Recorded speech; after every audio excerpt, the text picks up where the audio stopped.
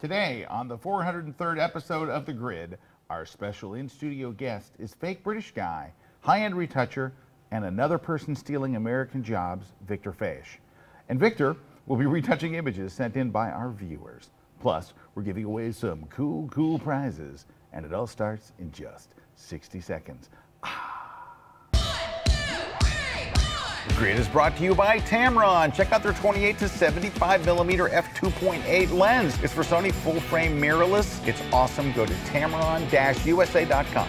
And ProPhoto, the light shaping company. Check out the ProPhoto B1X. Power in all the right places. Go to prophoto.com/US. And Platypod, the tripod alternative that is changing the world. Everybody has a Platypod. You should too. Go to platypod.com.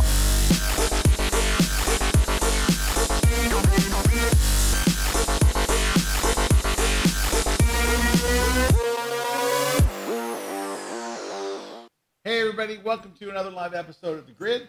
My name is Scott Kelby, and I'm joined by two fabulous guys. First, you know Kuna, the rocket guy. Hey guys. Kuna. Hey Grid Nation.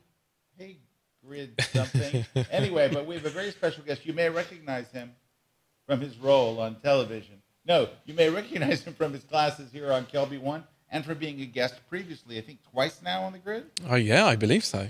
Twice on The Grid. Yep. A high-end retoucher. Now, he's fake. I call him a fake British guy because he lived in London. He has a British accent, but he's from Hungary, and he lives in Los Angeles, where he is stealing American jobs that could be done by American retouchers like Erik. Yeah. Yeah, right. The wonderful Viktor Fejes. Welcome back, Viktor. Thank you so much. Thanks for having me. How are you doing? I'm doing great. I'm doing really great. And now you live in America. I do live in LA, so like that's quite dangerous. Well, that's a good place to live if you're going to be a retoucher. How do you like living in the U.S. so far? It's been good. I mean, US has been treating me quite well. I mean, it's just there are a couple of hiccups, a couple of hoops that I needed to jump through, but we're finally here, and I'm trying to make this work. It's not easy to come here legally, is it? No, it isn't. It's very hard to come here legally, but if you want to sneak in, it's easy. That's what we did. Oh, boy. That's how Erik and I got in. Yeah. That's nice. We're Canadian. Oh, We just okay. Came right across the border in a canoe. Is that not true, Erik? Not true. What? There you go. It's not true. Alternative facts. Anyway, we're glad to have you here either way. And so Viktor has been very gracious enough to offer today to retouch some of our viewers' files. So we sent out a call out yesterday and today to send in some of your own photos, and that he would retouch them and, kind of give you an idea of what you would retouch. I always think it's interesting to see what you will and won't retouch. Like you'll look at a photo and you'll think it needs this or no, it doesn't need that. That's an art unto itself. And then it's showing incredible restraint.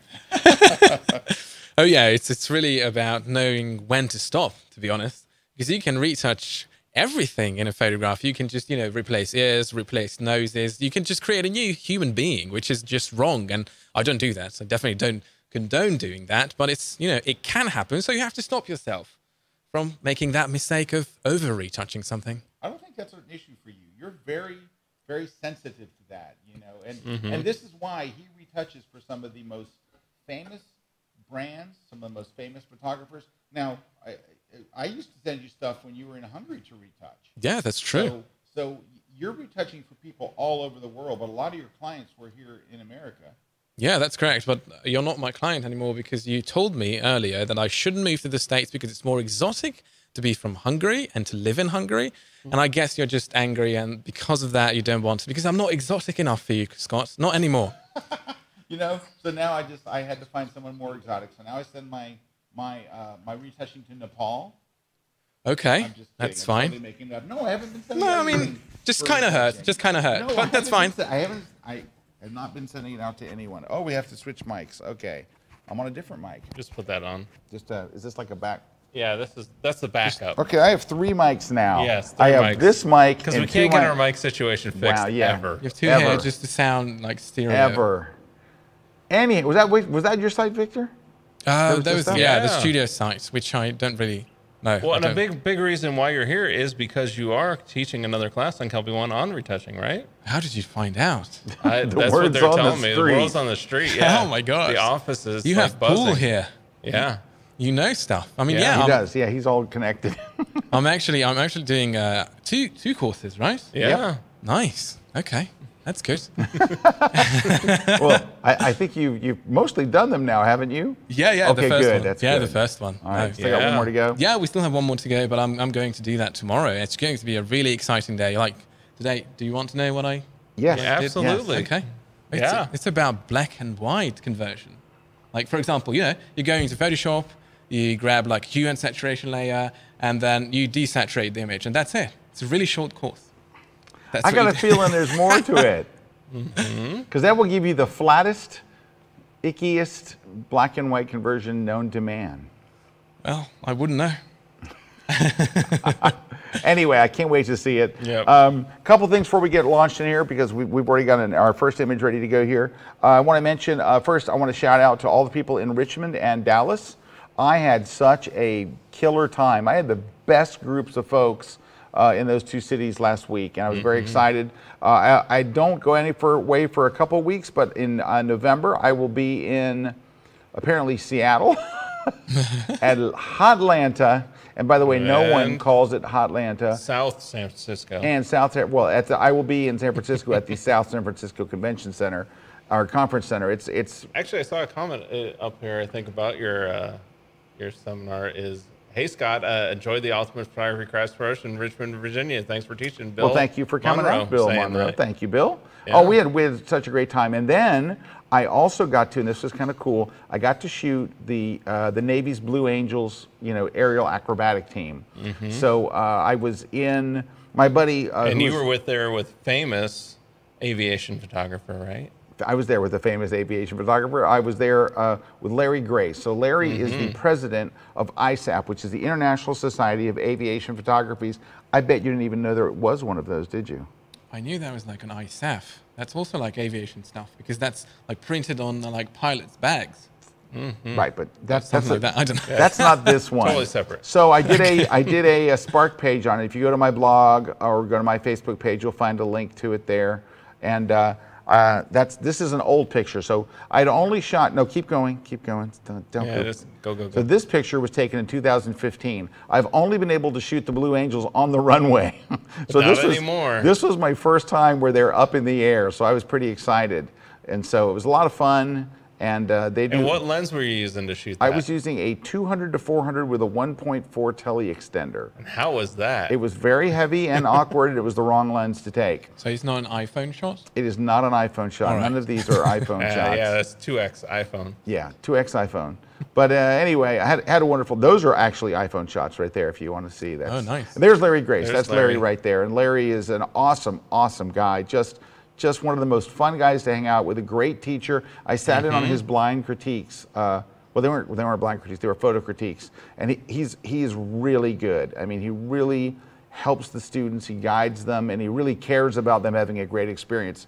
And we were right on the front. I mean, we were literally right on the runway. I mean, the access that Larry gets is just incredible. So You can thanks follow to him right over here on his Instagram. yeah, It's he's Larry Grace photo right there. If you want to see some kick yeah, butt that's photos, right over here. he gets all kinds of crazy stuff. There he Yep, is, Larry there Grace you go. photo. Yep. Oh, wow. And That's Larry his is stuff. just a tremendous guy, tremendous photographer. Yeah, it's great Go stuff. follow him. And he's I the follow editor. him, He's as the you can editor see, of iSnap. following Yeah, right following there. right there. Yeah. There you go. All right, so anyway, if you get a chance to go check that out, and I hope to see some of you in Seattle or San Francisco or in Atlanta next month. Looks like I'll be traveling a lot again next month. Tomorrow, I will be in New York City at the Photo Plus Expo. I will be doing a book signing on Friday at the Rocky Nook booth. So keep an eye on my Facebook page, and I'll tell you what time it is and all that It's stuff. like But three something. So But anyway, the 3 come by, o'clock and I would hour. love to sign your book. You can either pick up a book there or bring one from home. So that's on Friday. And Erik the Kuna Man, Real Man, Rocket Man, Kuna Man will be there. Yeah. And we're going to do some live broadcasts is the plan. Yeah. So we're going to do some broadcasting and kind of give people a tour of the show. Yeah. Hopefully we see something cool. All right, let's get to Victor Yeah. World. Oh, wow. Victor, Hello. hi. So Victor, this is a image submitted by one of our esteemed viewers. Yeah, do you remember I came to you because you asked me, what do I want to do on the grid? I was like, okay, maybe do something new. So we are offering this first aid which is just kind of like showing like very quick tips on photographs that people sent in. So this is the first one you actually selected. So I think it's like a nice contender to choose and start with this one, right? Let's do it. Okay, and apparently it's a raw photo. So let me just be very quick. I usually, if I want to be quick, I just like to use the white balance tool here, just to click around if I have like a neutral background. But I actually, let's just compare with the shot. You see, that's quite cold. Yeah, a little bit cold. But now it's just, it's more neutral. So I'm not even going to do anything about this because I know what I already want to show about this photo. Let me just close this one. Oh my God, this is like a sneak peek. You guys shouldn't have seen this. Don't see that. No. Look away. Look away. That. Yes, exactly. So let's see how this works because I don't really have too much space here because it's like a very small studio and I don't know. They are not treating me too well, to be honest. Wow. So here's the thing. Right off the bat, I think you can see what I see is that here, like middle of forehead. Shiny spot. Okay, that's not what I want to say, but that's a good observation. But that's like a beautiful skin color here. I like this skin color, but this is just too red, especially compared to this, Yes, right? yes, Definitely. yes. Like this seems like a neutral, kind of like a very nice laid back skin tone for this guy. Yes. And we are going to just change that. So what I usually do, and this is just a quick tip, I get a freehand lasso tool just right here. And what I do, I need a good feather. Now we are going to see if like 100 works for this. So let's just kind of, no, we are going to select it like that, okay? It's like a wobbly, not precise selection. But since our feather is just so big, it doesn't really matter. Okay. I hope it properly shows up at home. Now, what you can do is a couple of things, but let's say we go to curves. And we are saying that, okay, this is kind of red, and we want it to be less red. So what we can do is choose the red channel, choose this hand icon, because I wanted to see like what tones I want to select. So I just click here on the cheek, and that creates a point here. Right where that red is. Right? Yeah, and I can just start like dragging that down and kind of taking out some of the red. So now if I just turn it on and off, you can see it's more red. It's less red now. Yes. Oh, yeah. Yeah. And then also what I notice is that if I do that, then the shadows get a bit like cyanish. So what I can do is I kind of can counteract that just by clicking here and just dragging it up in the shadows. So it's not like too cyan in there. And Okay, I did not see that. Did you see the cyan in the shadows? Yeah. I'm sorry. You have a highly trained eye. Ours are less. I saw the red. When you, of course, you know, I saw that. Yeah. I did not see the cyan in the shadows. No, that's fine. That's fine. You need to, you know, look at photographs every day to be, you know, be able I to- don't look. I try not to look at photographs. That's my goal. I don't know. Not Okay. too many rockets have cyans in the shadows. No, seriously, you have to train your eye to just look at the differences. What you look at probably is like nice composition, nice tones, Yeah. nice colors. But you don't really look at like, okay, what's the difference between these colors and what would be the value shift that would produce a positive effect in terms of skin tones and tonality of the whole image. I'm not even sure what any of that means. Okay, so cool. you're right. I don't. No, I just put together a couple of words just to sound smart. So I get where you're going. I see yeah, where you're cool. going. No, I know what I you're see saying. where you're I'm going. just Okay. messing. I know. So sometimes what happens is that it becomes a bit colder because I took out all the red. So I can just shift to the blue channel and just try to see. I can even use like the hand tool again and just be like, okay, I need less blue. So just to be a bit more like yellow. So now if I turn this on and off, it was before and it's after, right? Gotcha. Yep. Yeah. Now, obviously, it needs more refinement and lights are shining in my face and I have a couple of excuses, but this can be more precise. I just wanted to show you like a quick tip what you can do with this photograph. So what I would do is just to even out the skin color using big feathered lasso tool selections and the curves adjustment layer. All right.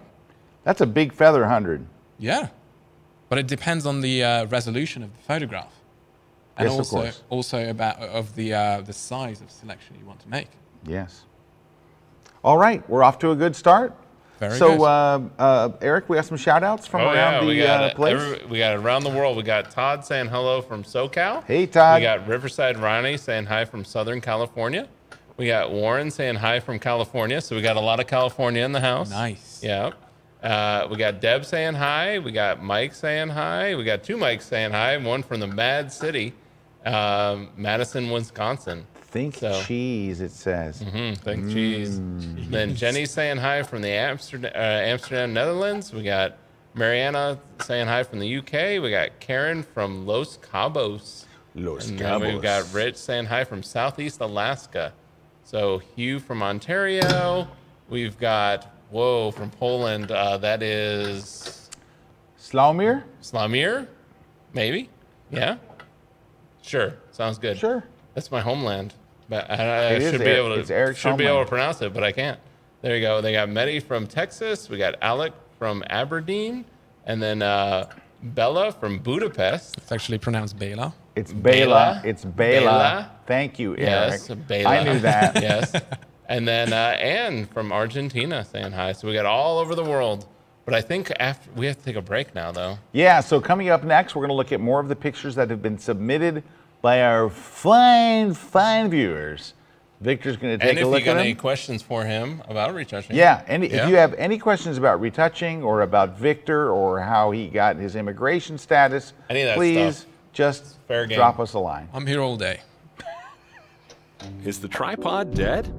Sure, a tripod works for basic shots, but who wants to be basic? You don't need basic, you need blockbuster. And that's a job for a platypod. The platypod is your go-anywhere, do-anything flat tripod base.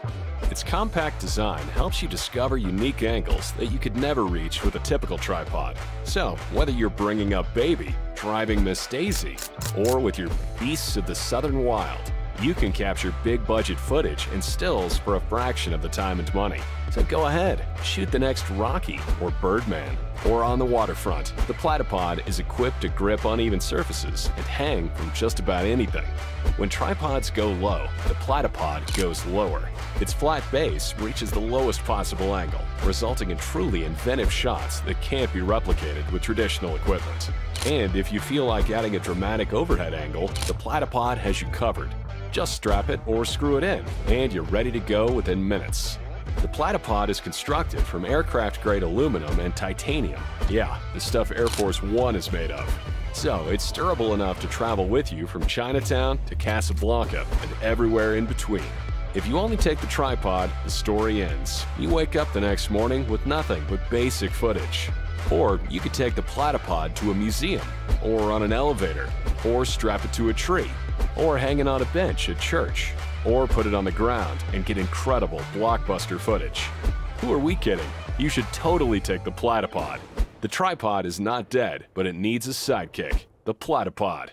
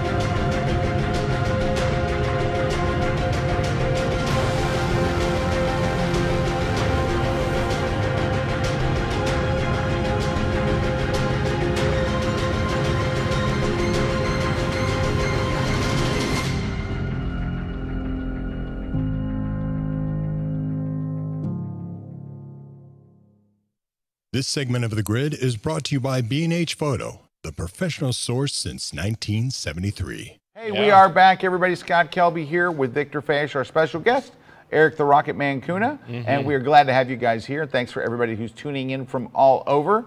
We are looking at images that our viewers have sent in. And we could read stuff too. We could read. Yeah. And we're going to send it over here to Viktor to see where we're at on our next image. Here we go. All right, so we have this next image that I selected and you sent over because you're just the best guy ever. And I mean, sending over stuff is full of it today. No, sending over stuff is really nice. Aren't you happy when you get like a package and stuff? It's like the happiest, like it's surprise and Christmas and all that. It's Christmas. So this is almost like a mini Christmas on the set of the grid. Okay. Yes, it is. So and he opened it up and he said, wow. All right, so let me show you something that most people would not dare to do, okay? I'm just going to open this image. This is a raw image, but I'm not going to care about that. I'm just opening it up. I'm just I wouldn't dare to do that. Yeah, I'm just a savage, Scott. So what I do, because there is like something that we want to remove here, like there is like an umbrella or like a softbox, octabox, whatever. Right. And we also have like maybe the ceiling or the back wall that's, you know, shining through from behind the seamless backdrop. And I want to take care of that. Now, how do you do that if you want to be like very easygoing? You create a new layer. You grab like a brush, because that's just, you know, how we roll here. You need it to be like really big. And then the hardness is 0%. And then you put the opacity onto about something like 26. And what you do is you start simply sampling colors around here. And what you do is you just start painting. Now, let's tell for the viewers at home who are not Photoshop wizards, he is basically switching to the eyedropper tool by holding the Option key, and it lets you, because he's got the paintbrush, not the clone stamp tool. So every time you see the little circle show up, that's him grabbing whatever color is already in the picture, and then he's painting with that, with the big circle. Exactly, and the reason I'm doing that, and I have my opacity on 30%, is because I'm trying to blend tones and colors together so that they will look seamless and will not really show up. Now, since once again I have the excuse that lights are shining in my face, and this is a dark image, I'm not sure when I'm done, so I'm just very soon, just not waste time, I'm going to say that it's almost done. Okay. Because like everything is removed, at least it looks to me on this shiny screen. And what you need to do is like, hopefully it does not overlap with your subject. And you can just check if you do before and after, and you can see that it kind of overlaps the hair, because you see the highlights going a bit like dull. You can see that, right? So very simply, you put a mask, you grab the same brush, just maybe a bit smaller, but same like, as in 0% hardness, but the opacity, you need to increase to 100. And with a black foreground, you just kind of erase that from where you don't need that. And since we use like such a low opacity, it's basically invisible to if we just do this. So after that, all you do is you zoom in. And once again, this is like a really dark photograph, so I'm not going to really zoom in just because that would be just quite boring. But what you do theoretically is you go back to the actual layer, not the layer mask. You go up to filter, you go into noise, add noise, and you try to match the noise level of your newly created plate or replacement with the actual noise that's in the photograph. Now, I don't think people realize if you just go and sample the black background color and paint, it's going to look artificial and digital. Yes. You need some little bit of noise in there, some bit of texture, so it really looks like it's part of the image, not solid black painted on top. That's correct, and it's because we use the method of 30% opacity and just painting over and over again, we are kind of creating artificial like variants, if that makes sense. Right, it's not 100% black. Yeah. Usually the amount actually would be like on very high quality photographs, it's like 1-2%, and I usually put it on uniform. It's because it's like uniform is more digital, and usually you deal with digital photographs. You don't want to put like fake grain, you want noise. So I put it on uniform, sometimes not monochromatic, but mostly monochromatic, and I just hit OK. And that's it. I mean, it's really simple, it's really easy, but most people are like too afraid to use the brush tool. They always want to use clone stamp, they always want to heal, they always want content aware. You don't always need that. Sometimes it's just this simple, and that's it. Lovely. What else would you do to this photo besides getting rid of the softbox on that? Well, it kind of depends, but sometimes you need to open up the photograph because kind of we are, this is why it's not a good advice or not really advice to shoot on really dark backgrounds and not really light your subject, because then you don't really get separation. So it's almost like she's falling into the abyss. Yes. Because it's dark and this side is dark, so we have no counterbalance here. So what I would do, just to reflect back on the previous thing we did, is I would get like a lasso tool again, a freehand lasso tool with big feather, and I would just try to open up the right side, for example, especially of the face. Now I do that by creating a selection and then creating curves adjustment layer, which applies the selection onto the mask, right? And then simply in the RGB section, I can just elevate simply the midtones. I don't even really have to do anything else. So I don't have to do something fancy like, okay, I'm going to do this, that. Right, some crazy curve. Yeah, just slightly the midtones. Now, obviously, the reason I can use midtones is I can't really stretch it. So if I did this, obviously it's like bright, but I shouldn't do that because it looks bad. So the only, like, this is the max I can take it. And for that, midtones are great. So if you look at the before and after, like this is the before and after, like there is such a difference even with like a non-precise, non-time consuming method. What do you think? I think I am 100% agreement. Okay, perfect. It's very nice. Nice. We know along this line, so Rose is asking, and this I think is going to be a Lightroom. Oh, by the way, versus Photoshop we love thing. Rose now. Yeah. Rose is from New Zealand. Yep. Okay. She gets up early in the morning. They Yep. have 13 hours or some crazy thing behind us. So Rose is asking, I'm keen to know how to reduce the color in some photos. So I think that goes back to kind of that first photo that you were touching on where you're kind of messing with certain colors.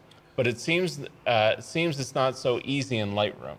Yeah, usually if you want to have more control, you take the photo and you put it in Photoshop. You load it in and use it there. Now, what do you think, like, what would like reducing colors would mean in this instance? Like, I think I don't know if she's talking about maybe there's a color blooming, like the reds. Yeah. Like for example, like Nikon's bloom in the reds. Yeah. If you shoot a red robin, the reds, and when you try to reduce them, they just turn pink. Right, so that could be one thing, or it could be an overall vibrance to the photos. They're like maybe she wants to desaturate it. Maybe Christina, you could ask Rose to confirm. Is she looking how to desaturate a photo, or is there a particular color that's blooming or something like that? We can do that. now, you know what? Let me add something interesting. Oh, okay. So you mentioned like red robin, and that if you reduce it, it goes to pink. Yes. But otherwise, it's like really too bright. Yes. And you can't really do anything. Sometimes it's about the context. So sometimes you actually have to increase the other colors so that it kind of matches the saturation of the one that you want to desaturate. So you're bringing up the cyan and you're bringing up other colors too. Yeah, just to help to, to achieve the balance. I do that a lot. Actually, I do that a lot with and the two saturation luminance. I'll kind of mix those things together to kind of counteract. So it's almost like you're accentuating other colors in order to treat the color so that you're wanting to instead of desaturating the red, you're yeah. boosting the other colors up to the red. Exactly. Here is a really simple example. So like studio photographs, let's say it's usually like a lighter blue background, right? And then you have against that the subject, usually a human being, with orangish, brownish skin tones. Now those are obviously complementary colors, and because of that you have like a very vivid color contrast. And then you really have to balance the vibrance and saturation of the background in relation to the skin tone, because otherwise one of them is going to look out of place and look too saturated or too desaturated. So just try that. I mean, at home, you guys can try that. Open up a photo that's like quite neutral and try to increase or decrease colors that you would not think of, because that might actually counterbalance your photographs. Yeah, great stuff. All right. You have another picture. Do you have another photo you want to look at? Oh, I definitely do. And also, hey, here's another tip. Just throwing it out there because, I'm generous today. And modest. Exactly. So what you should try is to experiment, because we think we know Photoshop, right? We don't. No, we don't, because there are so many. Deep. Yeah, it's so deep. It's because there are so much things to do. Like you can mix things that you wouldn't think of mixing. Like for example, the black and white filter. It's not only for black and white, right? It can be used with blending modes. So let's say you go to luminosity blending mode, and then these sliders turn into luminosity. Like I can just turn the luminosity of the reds down or up, right? Or the yellows, which is mostly skin tone. So I can create like a very bright skin tone and stuff like that. For example, the dress, which is like green cyanish. So let's see which one actually. Yeah, you see, kind of I can just fine tune that without actually like using masks. Right. I don't have to go into like hue and saturation and so forth. But not just luminosity, I can even put it on saturation, because that deals with black and white, and that gives you the proper black and white, which is also, that's what you need. So, but here's the thing. You can also do this on multiply, and all these other options are going to give you even more options, and then you can just basically experiment with your photograph by that point and just, go crazy.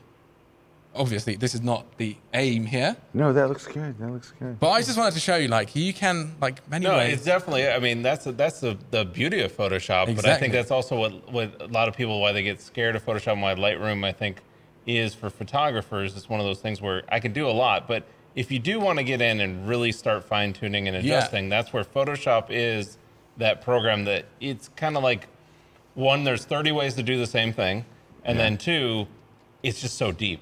You can go so deep with it. So, it's interesting. In Lightroom magazine, just last night, I think, maybe this morning, I forget. Yeah. No, it was last night.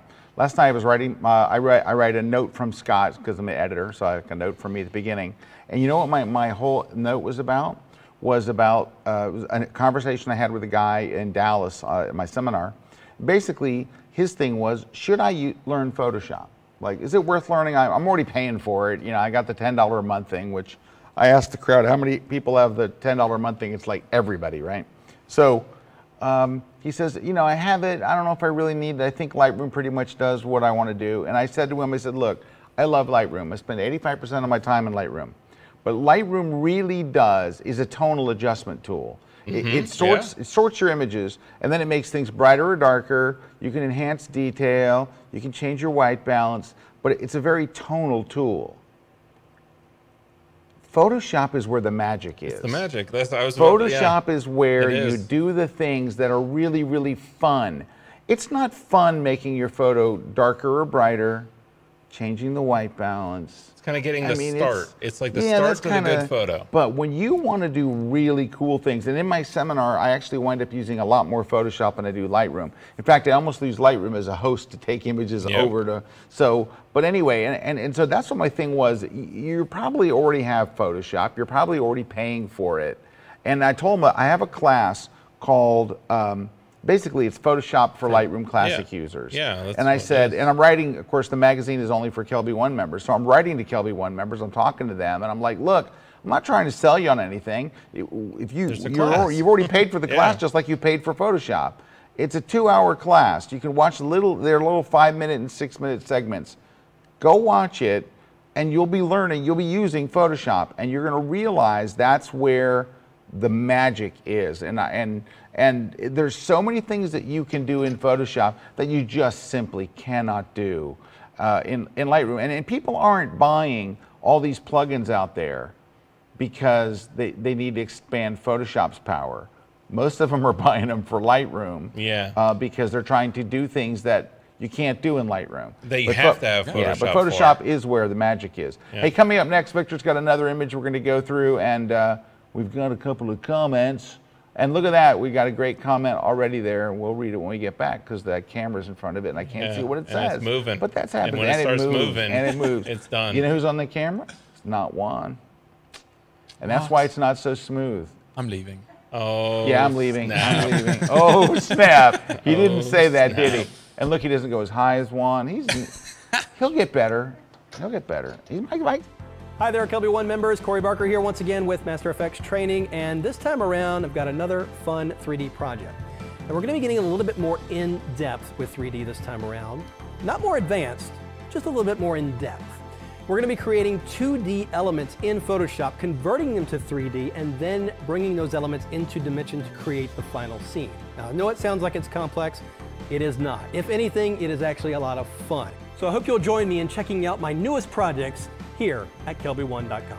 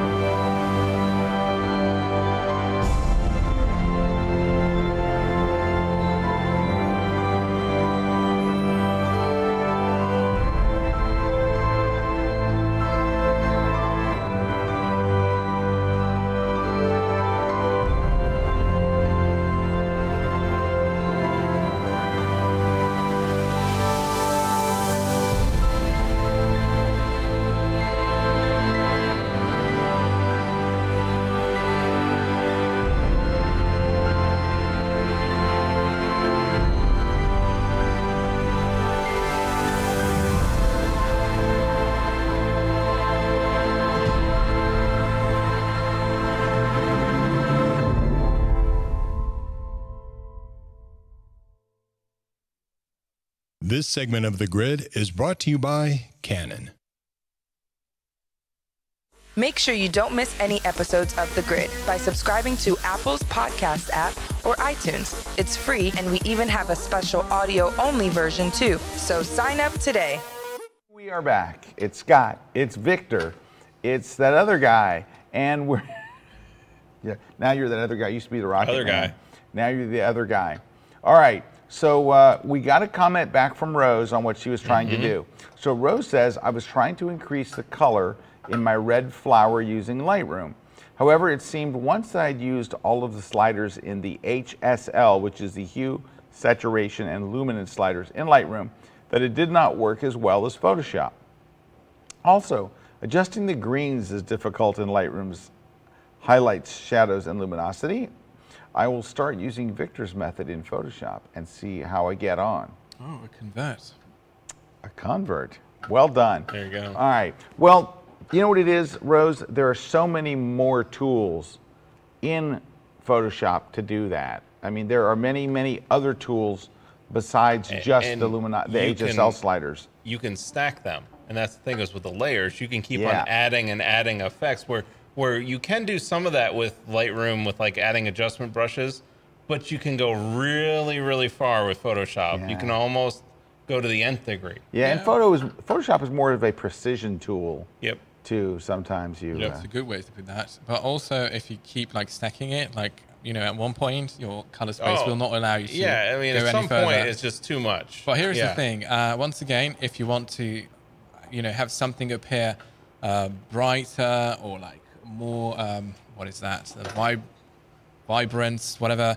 You want something to be really red, then you need to make something else really blue, really green, so that can stand out actually. And it really helps if, like, for example, if it's about a flower, what you can do is you can push some green or blue into the shadows of the flower, the petals, the shadow side of it, because that's just going to accentuate it and make it a bit more vibrant. You really understand color at a crazy level. Hopefully. Hey, there's a great quote here from Ben I just saw. Ben says, and this is from Ben, this is unsolicited testimony.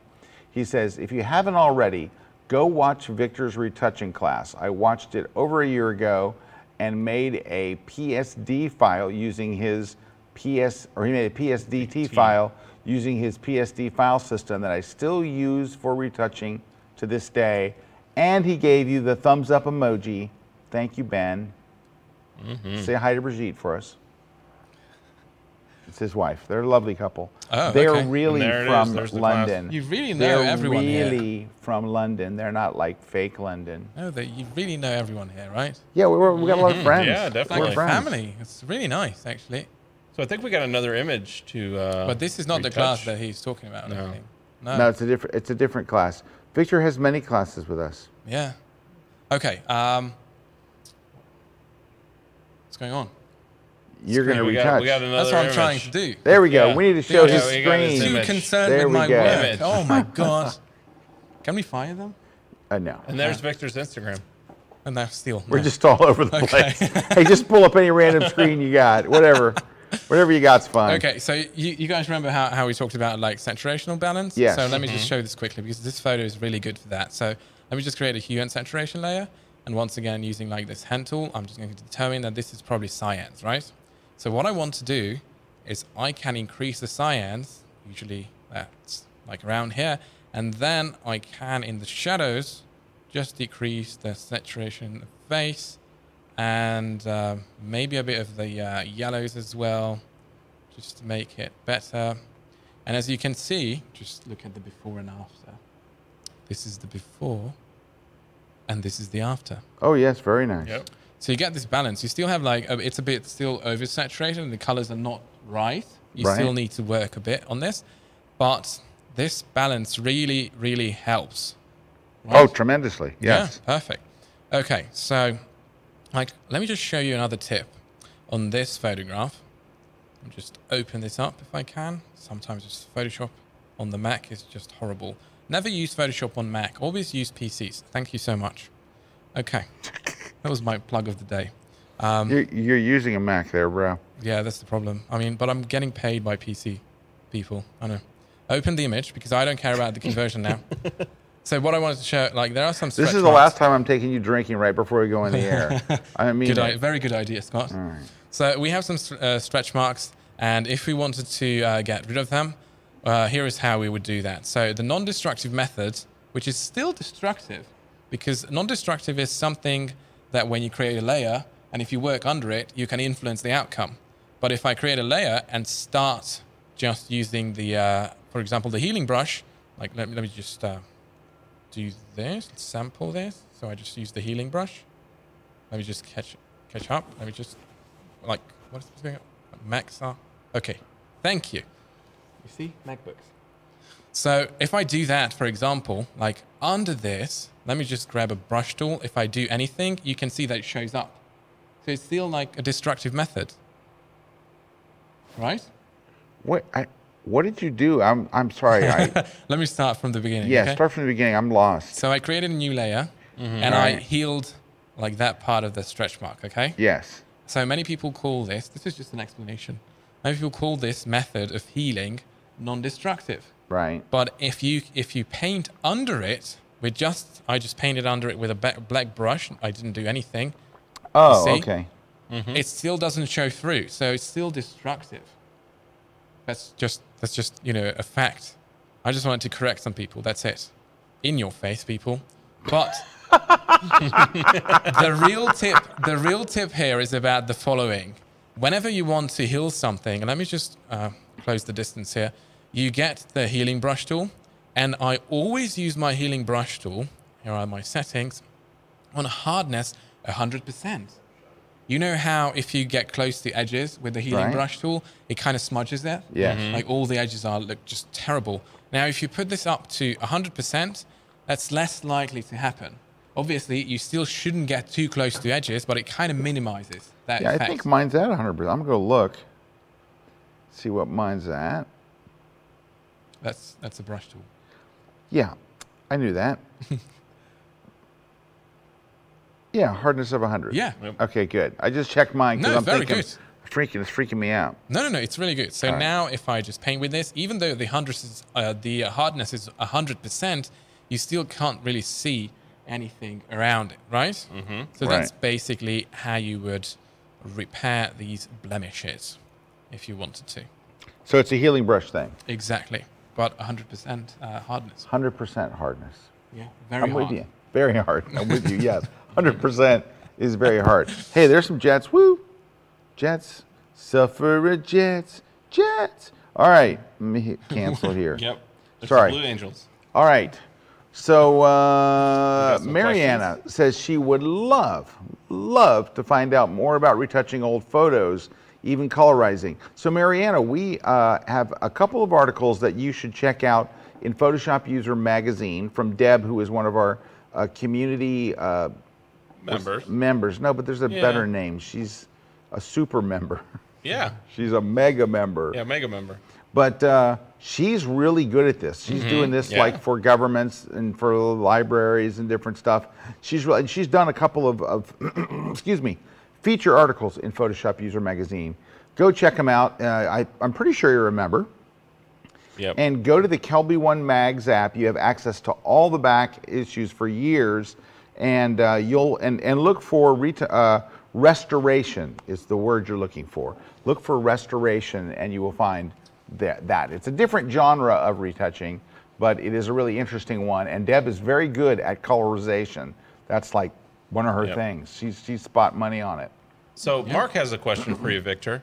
Nice. He's asking, when working with large files, do you have some quick tips for managing Photoshop memory, like number of history states you use, etc.? Do you do anything with that?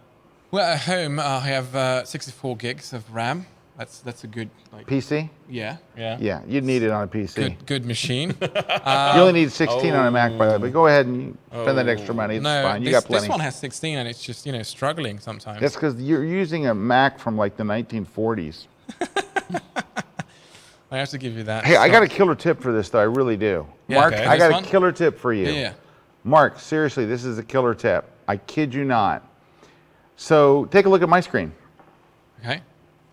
Let's say that There's this was the Blue this Angels. was a very, very large file. This is not. It's a 30 megapixel. But let's say that it was a 100 megapixel Hasselblad file. Here's what you can do. Take a selection, copy it, and paste it into a new document. Just work on that area. It will haul butt, Mark. You will, with a small file like that, and when you're done, you can paste it back into the exact same spot. And the way to do that, I'll just show you, is select all and copy. And when you go back to your original image, what you're going to do, even if it's not selected, because if you hit paste, it's going to show up in the middle. What you're going to do is choose paste in place, and it will put it exactly, well, I cut it from there, sadly. You have to do it before I hit that. But from wherever you copied it from, it'll paste into the exact same spot where it was. Can we actually try something? Yeah. That could be part of the tip. So if you just paste it in and we select both of the photos, hopefully we have enough, or maybe not, just to do like an auto line. Yeah, you could do that. It might fail though. So you're setting me up for another trick. No, there you go. That worked pretty well too, but I got a third trick. We're just Trick City. Ready? Ready? No, check this out. Photoshop. So if you want to do it manual, check this out. Go over here to difference mode and watch. It won't line up, but when you get close, use your arrow keys, and when it is exactly perfectly in line, it will turn solid black. Okay. What? Boom, boom. Let me go. Then turn to normal. Drop the mic. Boom. Let me go one step further. That's a nice. Let me go one step further in that. Oh, he knows a better one. No, that's a nice flashy trick, but unfortunately, it wouldn't work on like really, really high resolution files, because like the difference there would be, and if you like retouch that part, like there, you would have differences, so it wouldn't turn like completely black. So what you would do, part of it, you only need part of it to turn black. Yeah, but what you would do basically is that if you just have it on normal and you keep turning it on and off again, yeah, it would show up. Like, let's see, like it's a bit like here, okay? Right. Let's say you can't see the difference. Right. But if you just do this, you can immediately, even if it's just one pixel. Right, you'll see the difference. Like you will see the difference, and you don't even need to do anything. Like I just put it up, and now let's see. Yeah, we still see the difference, right? So we need to go this way, and one more, and I think we're back, right? It's true. Thanks. Yep. That's the layman's way of doing it. You want to use difference mode so you'll impress your friends. That's true, though. I mean, all right, Nina. So did you have another tip on the performance there?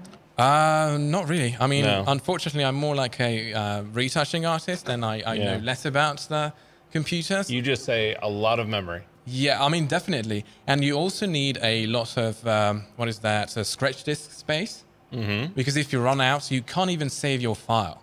Yeah. And it's not because you don't have disks. Let's say you have like a different disk that you would like save that file to, but if like your scratch disk, it's already full, you would not be able to save the file. I've got a trick for that. Okay. Ready? Yep. So the scenario is you've run out of space on your hard drive. You go to save and it says cannot save file, scratch disks are full. Ready? Check this out. Is it switched to a PC? No. Oh, okay. Everything should be switched to a Mac. Go under the edit menu to purge right here, and you can get rid of your clipboard, your histories, or anything that is stuck in memory. Hit purge all, and you'll be able to save your file. Boom. That's a really nice trick, but what if you really want to retain those things? Well, you can't. You're about to lose your file. This is an emergency situation. Okay, that's like I'm about to lose this my is like last resort. That's just important to emphasize that it's last resort. Well, number one, you could just get rid of the clipboard. That's not a big deal. Yeah, but the clipboard is like, Depends on whether you have something important in the clipboard. What if you're storing something from a different image or from an hour ago? That's true. That's still hanging out in your clipboard. You don't need it. So let me just summarize, just so that it's not confusing. So your purge method is perfect if you can get rid of the history, the clipboard, and everything else. Yes. That's the perfect method. That's really true. Just be aware that you can, through this, lose some stuff that you might not want to lose. Okay, can I give you another one then? Yeah. The other one is this. Go into your image with a very small rectangle tool and select a small little tiny area and just go copy, copy, copy 3 times. And that will basically, whatever big thing that was hanging out in your thing, it'll be just down to that one little spot. That's perfect. And that's another way. Well, you did lose what was in the clipboard. Yeah, that's fine. Clipboard is not that important. Right, but that's do it. It takes 3 times, I believe, is the magic number. And I did not plan on having these cool of tips today. So thank you to Mark to uncorking that genie, taking that genie out of the bottle. Very good. Or we just manage our file systems and make sure we have space. Or we just have more space. Or that's an option. Or that's an option. You know, I think what we should do is look at some other images in just a moment. When we come back, we're going to look at some more images, probably. And there it started. Oh, once the jib starts, it's done. There it goes. So stick around. We'll be back. Victor's still here, and he's in quite a mood, let me tell you. He's quite zippy. He's sassy. Hey, Kelby One members, join me for a new class, Post-Processing Milky Way Photography. I think when it comes to post-processing, this is really what differentiates good and bad Milky Way photography. There's a lot of things that we can't do if we just expose for one shot, that we might want to expose for multiple shots and bring out that color in the Milky Way and the depth and the dimension. We've gone out and shot the Milky Way. Now we're going to take it into post-processing, really make those photos pop. And we're going to go all the way from why it's important to nail that white balance in post, all the way through to building up our exposure settings, our contrast settings, our colors, and then making that Milky Way come alive. And then we're going to go through noise reduction techniques. We're going to even go into stacking, and as well, we're going to go into blending. The post-processing in Milky Way photography is really the great equalizer.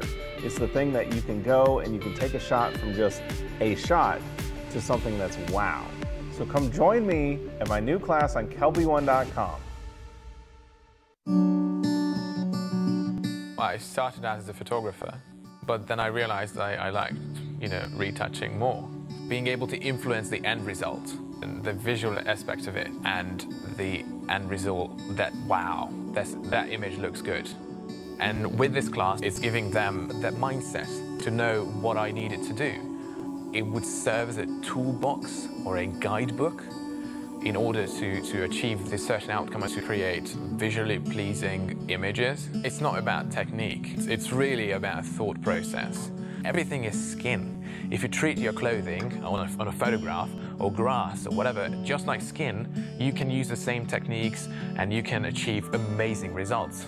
My name is Viktor Fejes, and check out my latest class at kelby1.com.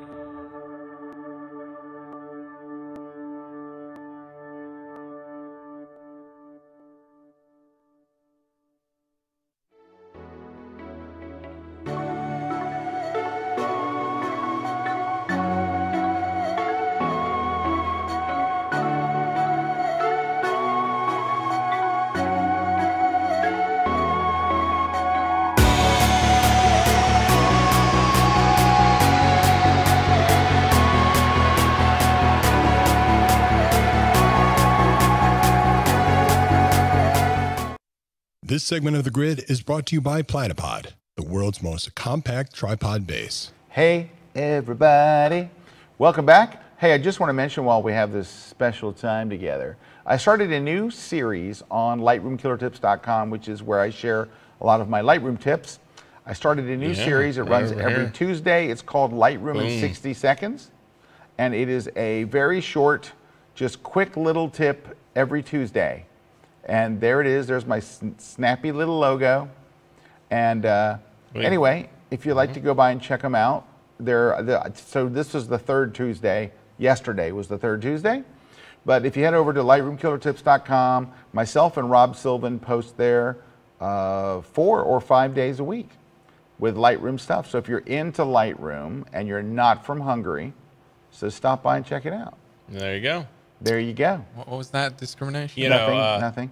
Nina had a great comment here. She's saying, so much info to take in. We'll have to rewatch this Grid episode. Yay. So, yeah, very good. See? And speaking of info to take in, I think we have one more image, right? What do you got there, bro? Yeah, definitely. Okay.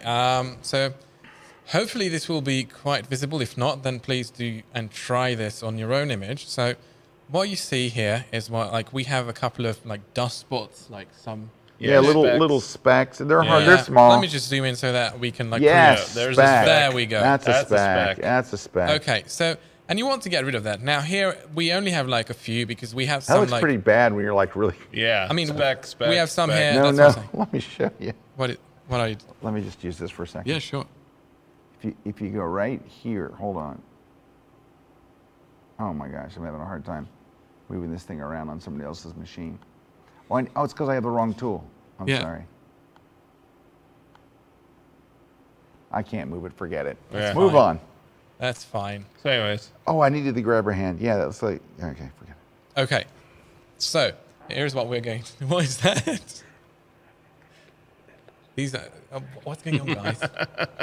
Now I don't know. I can't tell you till we're off the air because I can't say it on the air. Oh, okay. So here's the specs on there. We're going to Yeah, There's specs, is there? Okay, still specs. The thing is, you can go in and use the healing brush tool and just, get rid of all of those. You see this, right? It's not just me. Okay, thanks. What's going on? Do you really not see it? I don't know why I should. Okay, yeah, maybe. Nice. No, that's not quite it. Okay. There you go. So, guys. It looks like a butt crack. I'm sorry. It either looks like a butt crack or something else. It's just all bad. All right, you know But what? there's specs there. Are there specs? Okay. Specs. So I'm sorry. I'm still like a 5th grader. Let's be serious here. I'm sorry, Victor. Serious I know action. you're from a foreign country. And Robert James says, "Oh, I plan to watch this several times." Okay, this one. I mean, I don't think that this. Is there specs? Did I see specs? There's specs. So how are we going to remove those specs? I don't know if they can be removed. Not anymore. I mean, are we just? Is it like time's up? Something? No, go. Oh. God. Don't let that clock has never affected us before. Okay, so what we have here is like you can go in the healing tool and just go around and remove everything by hand, and that's manual work, almost like manual labor, and you wouldn't want to do that, right? No. They don't pay you enough to do that. So No what one you does. do, what you do basically is you want to duplicate. I just did like a command or Control plus J, which is a fancy way of saying like duplicate. Duplicate the background in layer. Photoshop language. And what you do is go up to filter, and you go into noise, and there is something dust and scratches, right? Now, obviously, these are specs and not like scratches. Right. But we still have some sort of dust and everything. So what you want to do, this is how you dial it in. And I encourage everyone to try this at home. So you pull down on the threshold, okay? Yes. And then you start messing around with the radius until, like it could be even 1. No, we actually need 2. Yeah, until all those dust, scratches, specks disappear. Yep. And then you can start grabbing the threshold and just increasing it so you can get back all the detail that was there without the dust, scratches, or specks. And So the detail comes back, but the dust specks are gone. exactly. So then I hit OK. And let me just go back to the zoomed in area where we had like specs before. So let me just go before and after. You see, we didn't like heal it. We didn't clone stamp it. And it's not there anymore. But the surrounding area, you can see from the pixels, it's intact. Right? That is a good tip. Boom. Boom, drops the mic. There we go. Now, as I said, it might not be visible in this image, but just try at home. Trust me, it's going to be worth it. How do you know everyone's at home? Some people are at work. I don't know. I'm just guessing. I don't know. Like I'm now Try in. this at work. Well, now I'm in America, so every time zone should be American time zone. Okay, it's not America. If you're going to live here, you're going to have to call it what we call it. America. All right. And you got to remember, we have multiple time zones here. We have multiple time zones. Oh my God. All right. So, wait a minute. We have stuff to give away today. Oh wow. Eric, me? tell us what our fabulous Oh yeah, we didn't prizes. even talk about these, right? No, but we got prizes, and we're All going right, to pick so some winners we're right going now. to give away a Platypod Max. Now, you saw the Platypod ad just a little bit earlier. Tomorrow, I believe they will be at Photo Plus. Isn't yeah. Platypod there? Oh, yeah. Make sure you stop by their booth and get a actual live demo. But don't take a tripod, take a Platypod. You will love it. And we're also going to give away the landscape photography That's book. my landscape photography book. And what? a cool new book on Photoshop Elements. If you were an Elements user, I finally updated my book. Hey, I worked on that photo. Yeah, you did. Yeah. You absolutely did. That was a cover of something important. my Photoshop for Lightroom users book. But this, so there's like a Viktor Retouch. I send my stuff out now to someone better. But anyway, they're in Nepal. Ouch. Nepal. No, they're in St. Paul. Anyway, we're going to give away, it's not even on press yet. Well, it's at the publisher. It'll be on press any day. You're going to get one of the first copies that come in. 2020. I'll be happy to sign it for you in the whole 9 yards. Brand new stuff in there. You know, speaking of the colorize, there was an interesting feature in the new Photoshop Elements, right? There is an amazingly do I still, let me see if I have it on here I can show you, because this will blow your mind. I mean, it's almost like one of those things where you're like, why isn't that not in Photoshop? Because it belongs in Photoshop. It's in Elements, but why is this not in Photoshop? Oh, rats, I don't have it here. Do I not have it here? But it is awesome. It's on my machine at home. Awesome. It is ridiculous. So what it does, colorizing photos. You take an old black and white photo, it analyzes the photo and colorizes it for you. But what's amazing is how often it gets it right. Like you just click the button and you look and you're like, I mean, it recognized that your jeans should be blue and your shirt should be and your skin tone. It's I mean, it was crazy. Crazily accurate. Wow, okay. And then you could take manual control over it. Yeah, afterwards. Now if you wanted to tweak it, Let me just look for 1 second, because I might have a sample picture to show you. It was one of those things when I saw it where I was like, why is this not in Photoshop? Why is it not in Photoshop? Yeah, it doesn't make any sense. It doesn't make any sense. Any sense. 0 cents. Well, I thought Elements was like a dumber version of Photoshop. It's not. It's a harder pain in the butt version. Okay. Well, I'm going to show you. I'll at least show you this. This is not the best one, but I'm going to show you.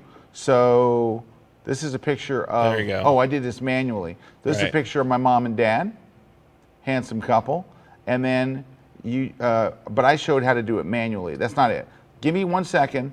You find us the winners, Eric, and I'll find the right image, because I did that manually. Speaking of winners, we got Diane Arnold has won the landscape photography book, right? And then the Platypod is Nina has won the Platypod, and then Cheryl, you've won the Elements book, which Scott's going to show you a cool thing from the Elements book. Here we go. So take a look. This is a shot of a cool guy. Check out that skinny tie. Woo! Anyway, this was from a band promo photo. So we did shots of the band, and then we did like this promo photo. And so it doesn't know this was taken back in the 80s. That looks like the 80s, I was going to say. Thank you. I was ridiculously cool. Yes. All right, now I'm going to show you. All I did was click the colorize button. So that's it. I didn't do anything else. No manual adjustments. No manual, just open it and I click the button. Ah, crud. And then it shut it down. How's that for, hang on everybody, don't move, don't breathe. It'll be awesome once it works. Sure it will be. All right, I can even do better than that. Let's see. Here we go. There was the, let me hide this other stuff. There was the, oh goodness gracious. Oh, it's going downhill. Yeah, it's really gotten bad, I'm sorry. It's going downhill. All right, can you see that shot? Yes. That's what you choose, colorize photo, and then boom. Boom. Look at that. I'll just open it with Photoshop so you can see. Look, that's the default coloration. For it made the grass green, made my hair brown. That's just the default. Now I remember that tie, and I will tell you quite honestly, the tie was like a purpley red. But it gives you other variations that you could choose if you go, well, that's the default. But it's just automatic. That ain't bad for automatic. Then you can go and override that. See the little thing up top that says manual? You can click over to the manual button and then do it yourself. And I showed how to do it from scratch. So what it does is, like, if you go to the skin tone, you take this little dropper tool, you put it on the skin tone, and that tells it this is skin. And then it goes, here's all these pigments of skin. Which one is the closest to what your mom was? And you go like that. That's crazy. It's really amazingly good for, just a built-in one-click thing. Well, that's impressive, and this is basically the future. That's what's going to happen. For example, changing limbs or faces and stuff, you can do that with the help of AI, and they could just analyze the photo and just do that. So a couple of things that people do and have done with retouchers is going to just go away, and other software packages will get those things done. So it's going to be more about the creative process. And this is why Viktor is practicing to be a sniper. Because that is a growing field, right? Like military sniper. Remember there was a movie? There were a couple of movies. See? In the world, yeah. A couple of movies. Well, folks, I think we've gone as far as we can take this bad boy. Viktor, today you were fascinating, informative, sassy, classy, and you were a lassie. There he is on Instagram. I love it when you move real fast like that. That's photo my favorite. from Forbes magazine. You were in Forbes? Yeah. Unfortunate facts of life. No, Forbes is a very respected Forbes, magazine. Forbes is nice. And look, the digital surgeon's giving you a so cool. Oh. Nice. There you go. So cool. So cool. Well, everybody, thanks for watching. Viktor, thank you very much for sharing some of your techniques and your witticisms and your insightfulcisms. Erik, thanks for just being you. You're welcome. Because that's enough. Just being you is enough. Yeah. That jib's going to start moving at any minute. No, it's not. Thanks to all of our sponsors. Thanks to our crew here. And we will catch you guys next Wednesday. Hopefully we'll see some of you tomorrow at Photo Plus. Yeah, Photo You Plus. see me and Erik stop us and go. Yeah. New York City. That's what people do. Yep. New York City. New York City. Is that how that jib should move? It's new. He's new guy. That's I don't know. Awkward. Yeah, and it's like a slow launch.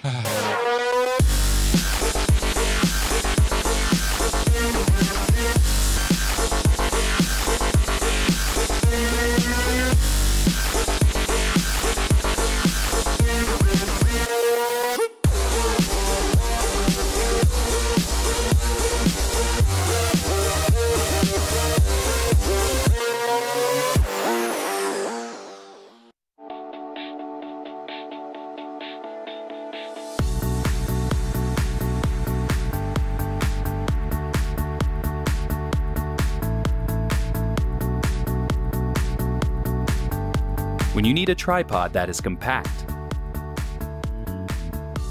that is portable enough to take with you anywhere, one that is adaptable to any situation, that will prove versatile enough for any shoot, and is compatible with your other gear, giving you freedom to create your own perspective.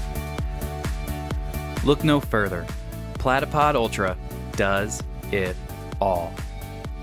Visit platypod.com for more info.